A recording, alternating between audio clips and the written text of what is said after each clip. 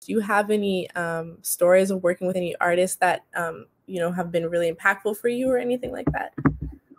Absolutely. The artists I met, I mainly try because one of my things was, oh, it was trying to find an artist up and coming. Luckily for me, the artist that I work with every day is literally like my best friend, like one of my best friends.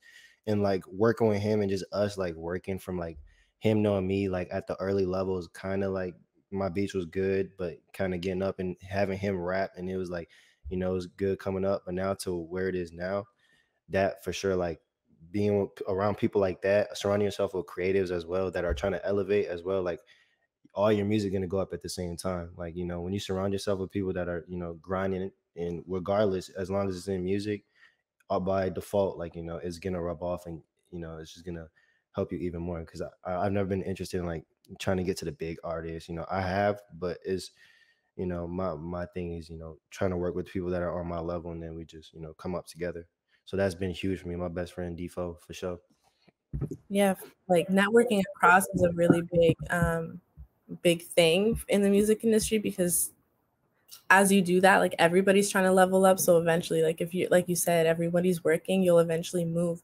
Can you talk a little bit about how you might be able to push each other within your craft? Because I know you said you were good at the beginning, but obviously the both of you had to work. So what are some ways that you guys have been able to support each other in your growth? We work 24/7. He actually on his way over here right now. Like it got to a point where like he was. I had a 1 bedroom apartment. He was sleeping at my house every day for 3 months. We was waking up, going to sleep, making music, waking up, going to sleep, making music, and that's all we did for 3 months straight. We didn't go out. We didn't do nothing. We just locked in for 3 months straight, just every day, tired, 2 o'clock, 3 o'clock in the morning. And by that, we hold each other accountable. It's like I can't do this without you, and you can't, and I know you feel the same way. So it's like we rely on each other in a way. So it's like if we both don't do our job, if we both don't hold each other to that standard, then it's like it's hard to elevate. But as long as you, like I said, when you're surrounded by people like that, it's hard not to go up, honestly. 100%. And I love that you have somebody that you can bounce ideas off of and grow around.